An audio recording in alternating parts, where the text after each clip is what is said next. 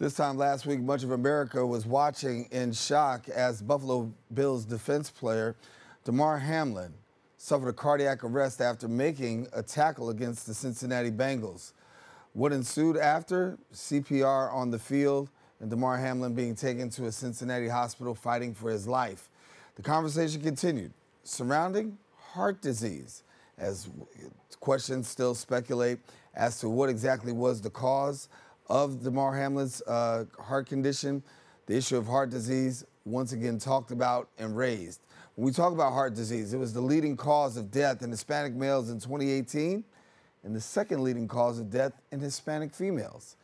Now scientists have to target to assess the risk in population, evaluating the heart's function and the relationship between the heart and the aorta. Joining us now to share more details is Director of Clinical Cardiology Research and Cardiovascular Epidemiology at Albert Einstein College of Medicine, Dr. Carlos Rodriguez. And Dr. Rodriguez, we're glad to have you. Thank you. Thanks for having me. My pleasure to be here. Yeah, very serious conversation that people are having today, particularly when it comes to heart disease. And I'll talk demographics in a moment, but can we just get down to the specifics of what exactly is heart disease? Yeah, so let's focus on heart failure. So, heart disease has many components. Heart failure is a major component of heart disease. More than 6 million Americans are living with heart failure, and over 900,000 new cases of heart failure are diagnosed every year. Heart failure simply means that the heart isn't pumping as well as it should be. Normally, your heart, our hearts, when they're normal, the heart is able to pump blood throughout the entire body. But sometimes the heart becomes too weak or too stiff, making it unable to pump enough blood to meet the body's needs.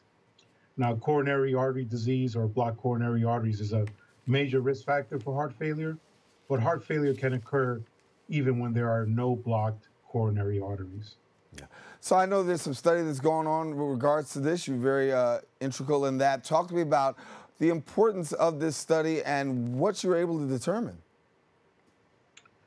So with our study, at present, we are looking at how the heart is able to pump oxygen-carrying blood throughout the rest of the body. Now, for the heart to do this, it needs the aorta.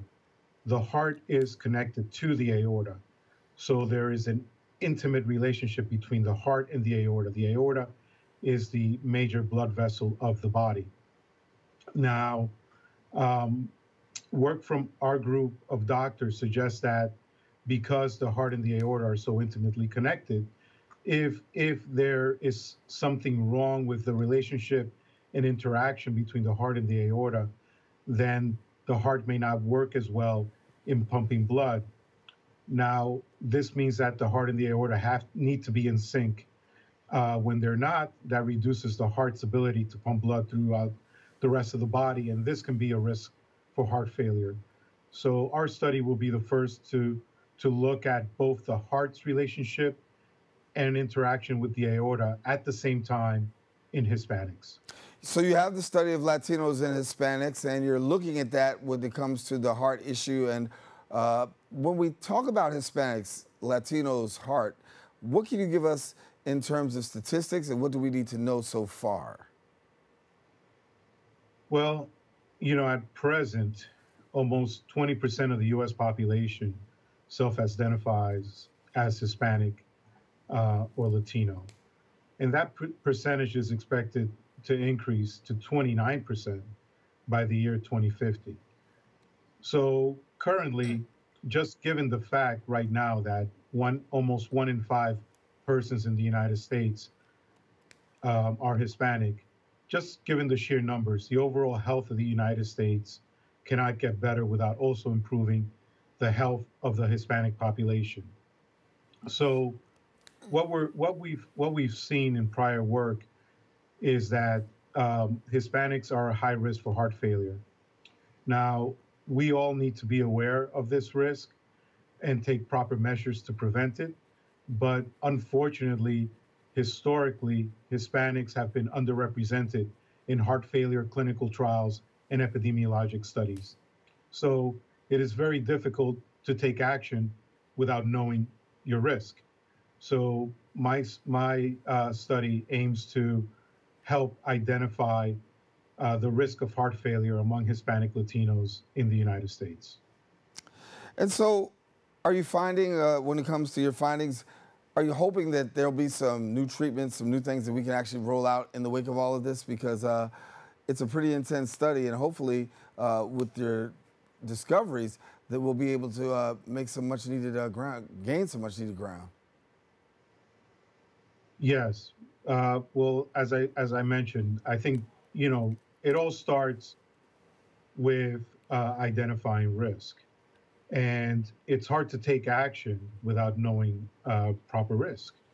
So my study aims to determine if the relationship between the heart and the aorta can be used to identify persons at higher risk for heart failure among Hispanics.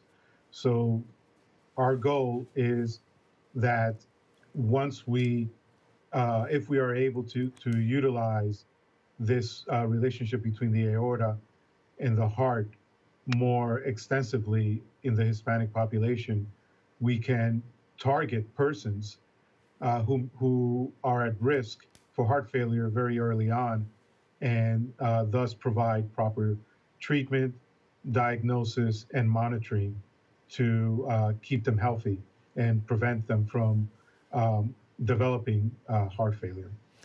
Dr. Rodriguez, how often should a person have their heart checked? Yeah, well, that's a very good question.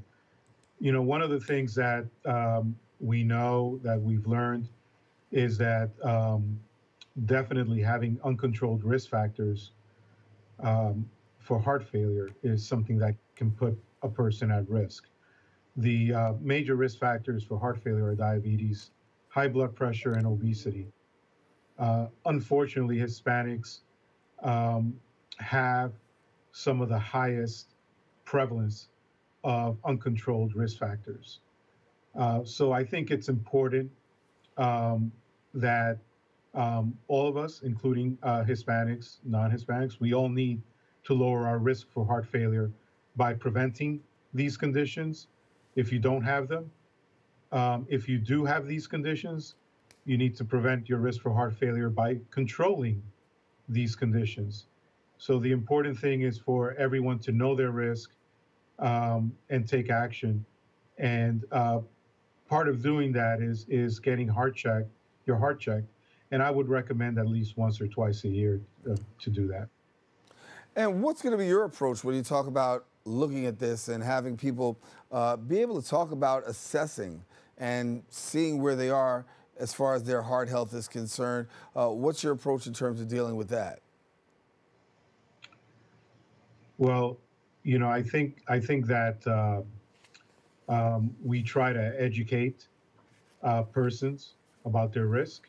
As I mentioned, unfortunately, the Hispanic population has been underrepresented in studies identifying heart failure and identifying heart failure risk. So education among Hispanics is key, but education among all populations is key.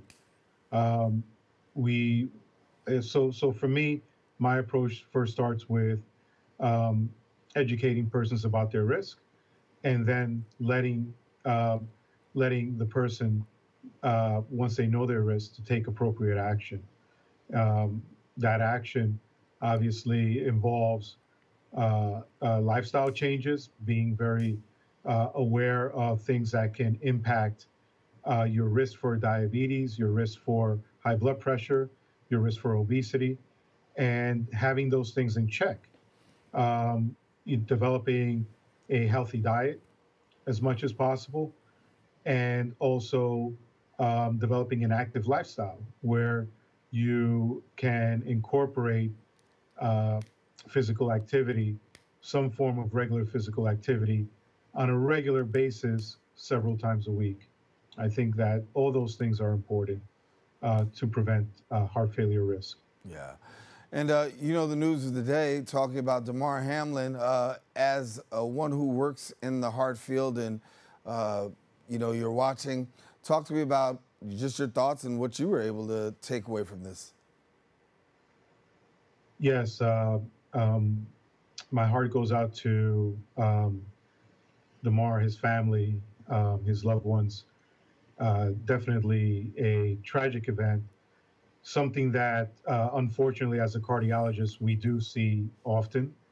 Um, Persons undergoing cardiac arrest, needing CPR. Um, I only hope and pray for the best possible outcome for Damar. Uh, when we talk about risk and risk for heart disease, I mentioned a lot about Latinos, but Blacks and Latinos are populations that carry high risk for heart disease compared to non-Hispanic whites. And this is just fact. And I think in knowing that elevated risk that we carry, it's important to know that risk and understand what your family history is for heart disease, what risk factors you may have, and as we've already discussed earlier, getting a heart check at least once or twice a year, and that starts at the minimum with an electrocardiogram, an ECG, and possibly, depending on what your family history is or what your risk factors are, um, also an echocardiogram.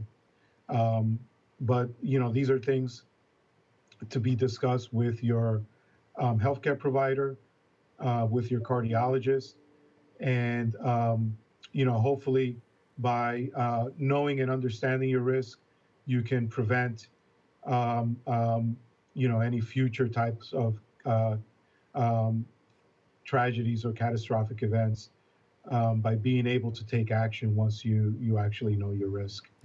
Um, Dr. Carlos Rodriguez, I want to thank you so much for being with us, and definitely want to thank you for sharing and letting us know what we need to know with regards to this.